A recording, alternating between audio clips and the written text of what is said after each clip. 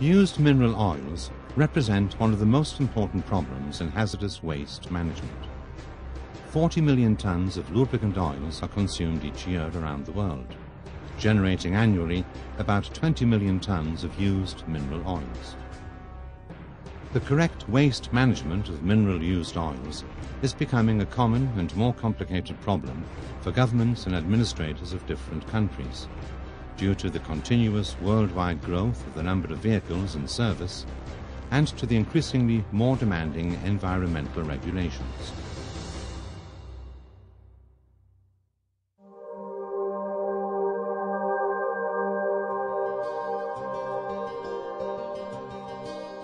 The process, developed by Sener for re-refining used oils, provides an efficient solution to this global problem, considering total quality and environmental criteria. Waste oils are normally generated in vehicle service stations and by the industry. Waste oils, discarded after being used, are collected by tank cars and transported to the re-refining plant. The correct management of used oils consists of providing a proper storage where they are generated, service stations and industries, and a selective collection procedure by authorized companies, using suitable vehicles for collection and transport to the re-refining plant.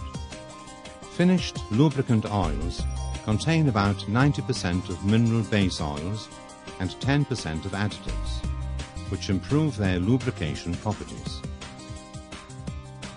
A large proportion of the base oils contained in the lubricant oils remains intact during its service life and can be recovered.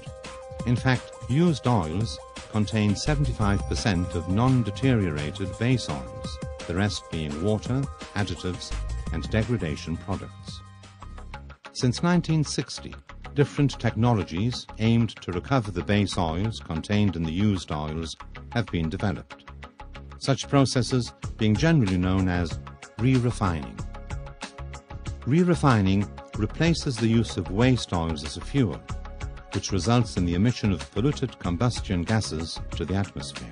Re-refining was prioritized by the European Union for being considered a better used oil management procedure. Directive 75/439 thus considers re-refining more suitable from an environmental point of view than combustion or other alternative waste management systems.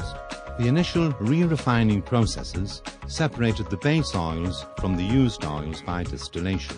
The separated base oils were then finished by treating them with acid and absorbent clays, which generated significant quantities of hazardous waste.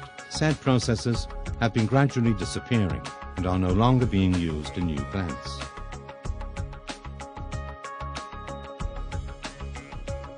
Acid and clay treating has been replaced by catalytic hydrogenation, but treatment with hydrogen implies high investment costs, only justified for large capacity projects.